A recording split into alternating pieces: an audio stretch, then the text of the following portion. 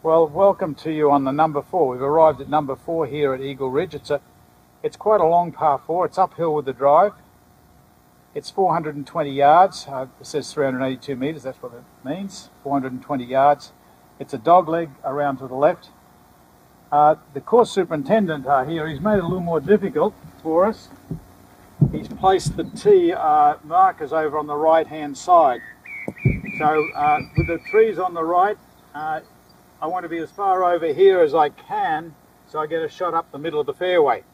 So I'm definitely not going to tee up on the farther side of the markers. This will give me the best opportunity.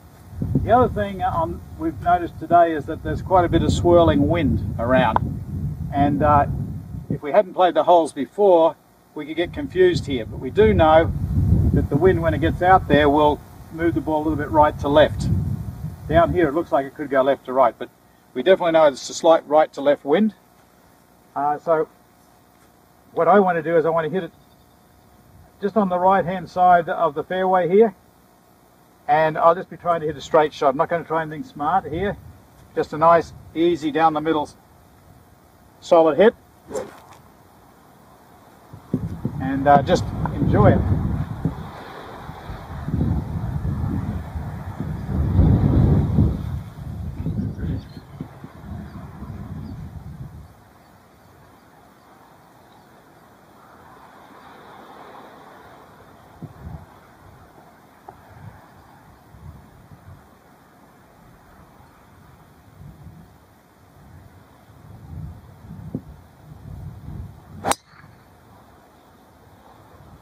That's a good way to start, straight up the middle. Yeah, there it goes. The wind felt like it was coming from left to right, but when it got out there, it held it from right to left. So I'm very happy with that shot, Jake. Let's see if you can follow that one, Master. Yeah.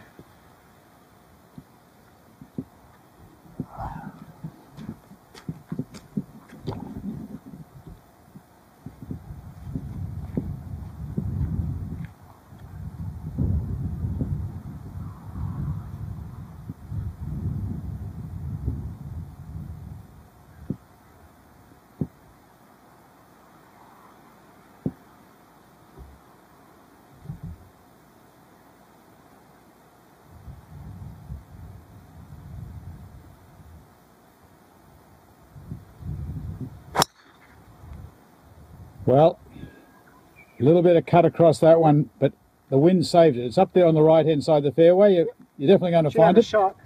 You definitely got a shot, Master. You know, it's pretty intimidating sort of a hole, this with the trees crouching and encroaching here, isn't it? Yeah, you've got a really small gap that you're looking at, and because it's obviously, you've got that rise, you can't see the fairway open up behind it. So without playing, I've not played this hole before, so it is looks like it's very tight and you're squeezed in there. Yeah, there's a little more room. Having local knowledge, I know once you get over the hill, there's a little more room than you think. Yeah. But again, a very good hole. It's a great driving hole. And, you know, for a guy that's only been playing 4 months, you're up and running. Yes. Let's go play these shots. Let's get to the next shot. Okay, cool. So we've got my ball here on 180. We've got the wind directly behind us, 180 yards to the flag. Wind's coming directly behind us. We've got a slight downhill. Pete, I picked out a 6-iron. Do you have anything to add? Look, mate, mostly, you know, I think you were a gorilla, but the one thing we have got down is it's downhill. Yeah. That's worth at least 10 yards, maybe 15. Yep. Because it is quite a bit downhill. And also the ball will run on from the front. The second thing is it's downwind. Sure. So it's playing the equivalent of around about 155, 160 yards. Yeah. So I think 6-iron is the right club, especially with your ability. Yeah. Okay. It's nice stuff. Just a nice, easy 6-iron, and let the wind and the downhill help you.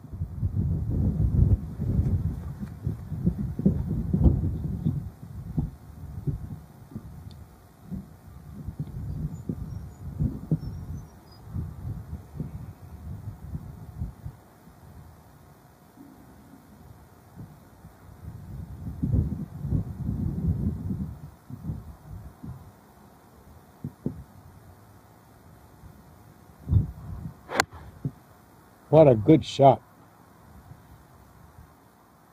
Mate, for the limited time you've been playing golf, I'm very impressed. Yeah, that's probably off the back I think it's dropped off the back of the... It did. It went. Yeah. I know you're powerful, and you know the way you've been playing so far, fantastic. Well, the problem I have at the moment is that we are still obviously trying to build my swing, and it's constantly changing.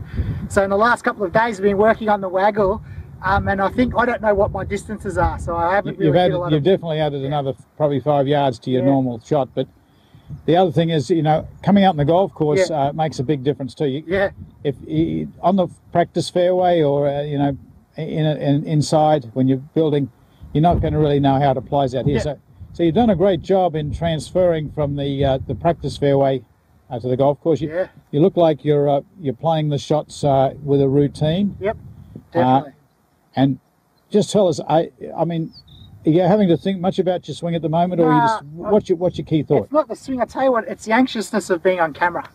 That's probably the big thing here, and it probably also being around you, so as my coach. Like, so I'm not really thinking a great deal about swinging, except I've just got those thoughts of making sure I don't, you know, hit a really bad one. So there's a little bit of what you don't want going on. Yeah, exactly. So I think give it a few more shots in this round, and that'll clear. I'll get more relaxed and be comfortable.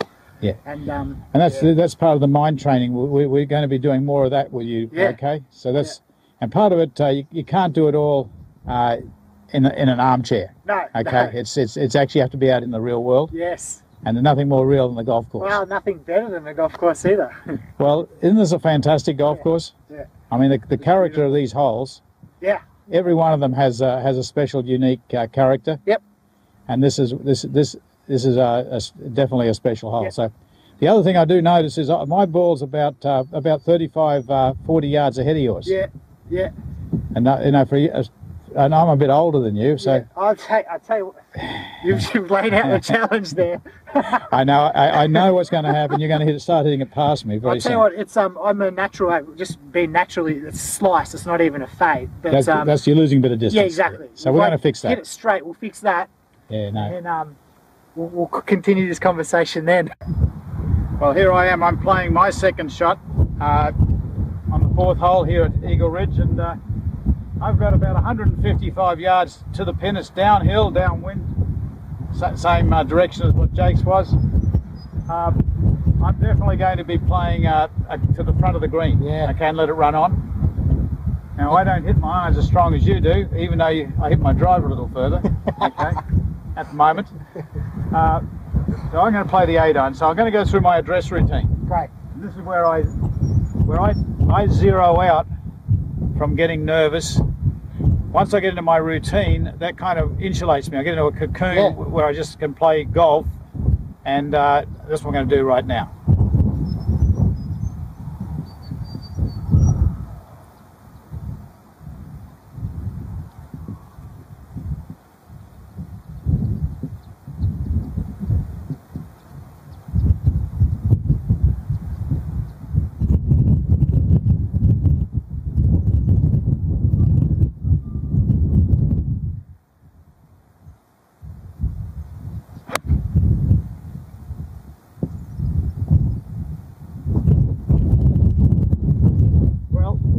That one's gone a little bit left. Looks like the slope got me, actually. You know, the wind's coming a little right to left, but what happened to me there was not just the wind, it was more the slope. The ball was above my feet. So the one thing I need to do is I need to get more practice on when the ball's above my feet, aiming a little more to the right.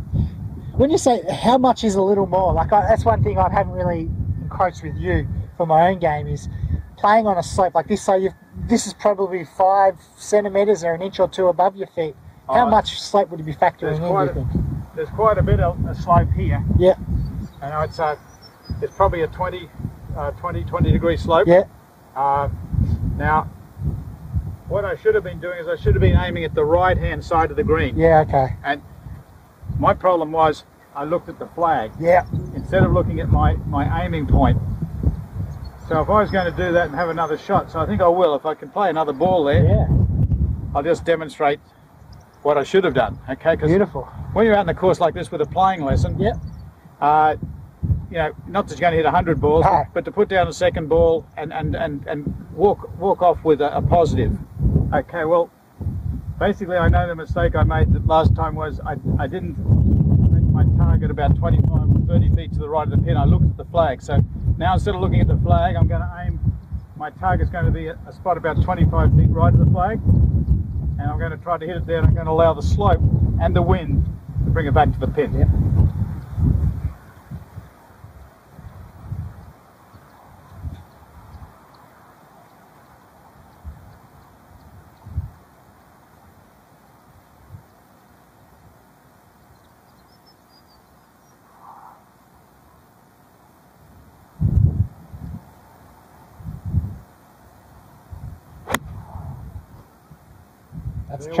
That's tracking the flag. Now, how'd that finish, Jake? How close? I think it's just on the fringe. Oh no, it's just on the fringe. I'd hit the green. You're probably pretty much right at the flag, maybe 15 yards, 15 feet. So I should say, sorry. 15 feet. 15 feet. That's better. Definitely, the pin's on the front of the green, so I'm very happy. But there's something, I learned something there. Yeah. So when you come out in the golf course, in a situation like this, you can always learn a lot. Yeah. And you got to take into account the slope, not just the wind. Yeah. And besides being above my feet, it's a downhill shot. So normally 155 yards, I'd be playing a 7-iron. Yeah. I hit an 8-iron that time. Well, here I am. I'm standing a little bit above the ball, but I'm fortunate enough I'm ball sitting in the flat part of the bunker. So I visualise the shot I want to play. Relax, get my feet solely in the sand.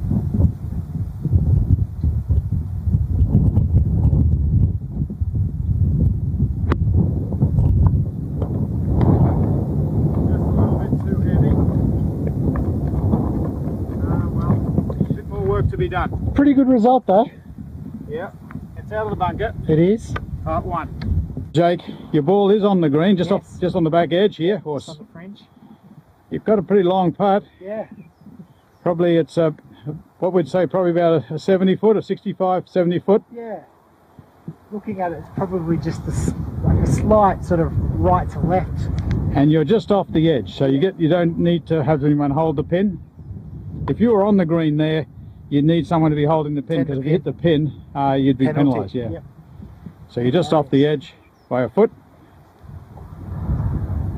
Okay.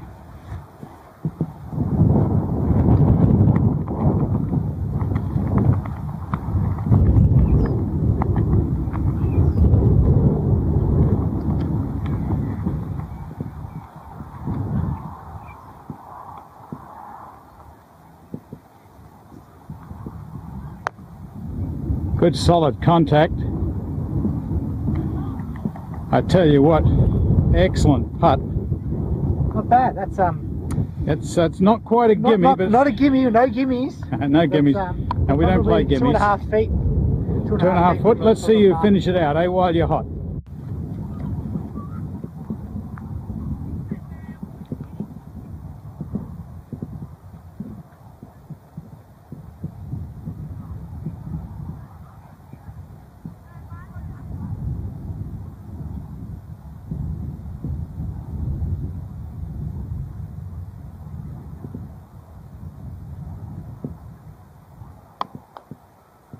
Very good putt.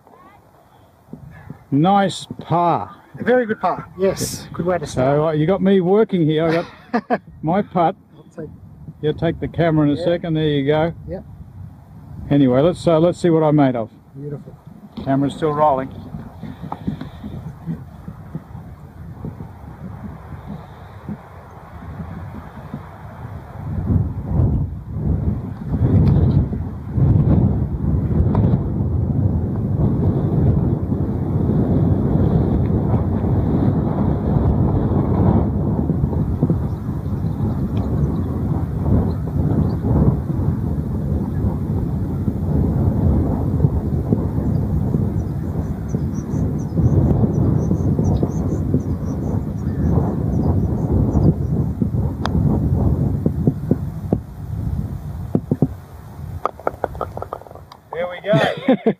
So there's plenty of ways of making a par. Certainly is.